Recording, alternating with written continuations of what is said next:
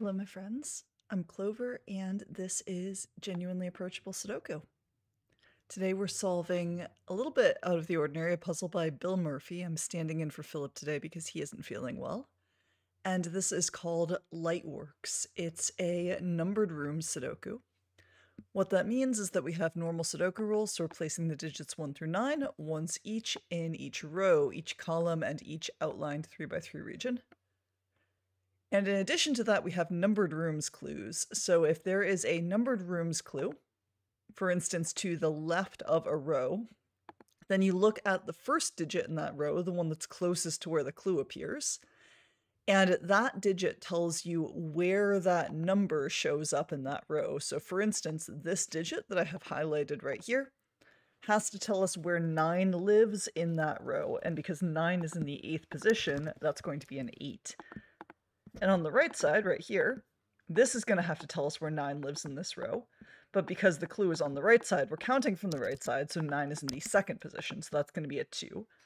And we actually get to start this puzzle by filling in a lot of these numbered rooms clues just by hunting and pecking and finding these digits. So 8 here is in the 6th position from this direction and the 4th from this direction. 9 is in the 3rd position from here and the 7th position from here. 3 is in the 2nd position from here and the 8th from here. 7 is in the 8th position from here and the 2nd from here. 5 is in the 7th position from here and the 3rd from here. 3 is in the 4th position and the 6th position. 6 is in the 3rd and the 7th position. 8 is in the 3rd and the 7th position. And 9 is in the 8th and the 2nd. And so we really only have these two clues, this 9 and this 7 remaining, and these are going to turn out to be surprisingly resilient. These are going to last a good little while through our solve of the puzzle. So let's do some Sudoku next before we resume. So in this row, we need to place a 1, a 5, and a 9, and because we already have 5 and 9 here, we're going to make that a 1, which makes this a 9 and a 5. Similarly here, we need a 1, a 5, and a 9. We already have a 1 and 5 in this region, so that's going to be a 9. That's a 1, and that is a 5. To finish this region, we need to place a 1 and a 6. To finish this region, we need a 2 and a 4. To finish this region, we need a 1 and an 8. And for this region, we need a 2 and a 4. The last two digits here are 3 and 7, and we can determine the order because there's a 3 already in row 4. And the last two digits here are 5 and 7. There's already a 5 in the middle, so that's going to be a 7, and that will be a 5. This row is nearly done, so we need a 6 and 7 here, and that is completed because there's a 7 down here already. We need a 3 and 5 to finish this row, and that's going to take care of that. So now let's start working on this 9 clue and this 7 clue. So where does 7 go in this row? It can't go in these two cells because of that 7. It can't go in these two cells because of that 7. So it must go in the middle somewhere, but there are already 7s in these two columns, so 7 goes here, with a 6 indexing where it appears. And that makes this a 1-4 pair. And these digits will have to be 2, 8, and 9.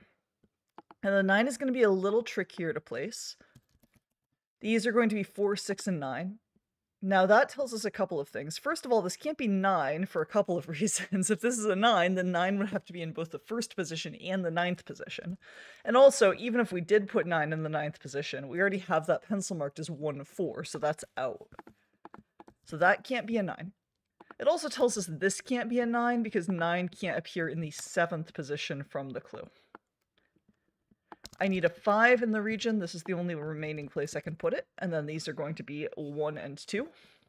This can't be an 8 because there's an 8 in the row. That can't be a 6 because there is a 6 in the row. I need a 5 in this region. It has to go right here. And then I'll finish off with a 1 and a 4. These are going to be 4, 8, and 9, and because I have 4 and 9 already in column 5, that will be my 8. These are going to be 2 and 6 to finish the column, and because I have a 6 here, that'll be a 2, that is now a 9, that's a 6, and that makes this digit a 4, finally, which tells us where the 9 is going to live.